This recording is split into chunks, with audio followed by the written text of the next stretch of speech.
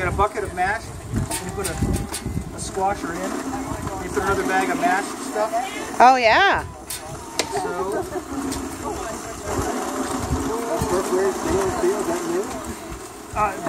The aluminum is from last year with the. Oh, you're missing the bucket. There we go.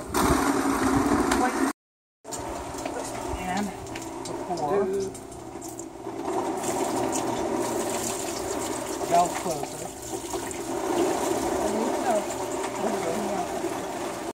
A tight knot or anything like that. Put a rope around it. Just do an overhand knot like that. Your little pull, and then put it right in the bottom, like so. Once you've got a bag in, take the disc in, put the disc right over it, and then do another bag. Here are the bags, here are the ropes. Your hands will get messy, that's all there is to it. Yep. No option.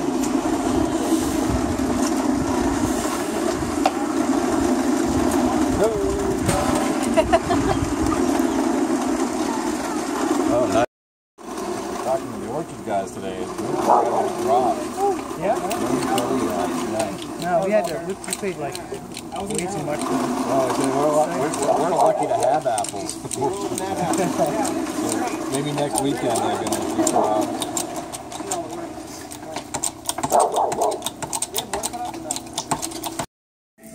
Let me see if I have any napkins.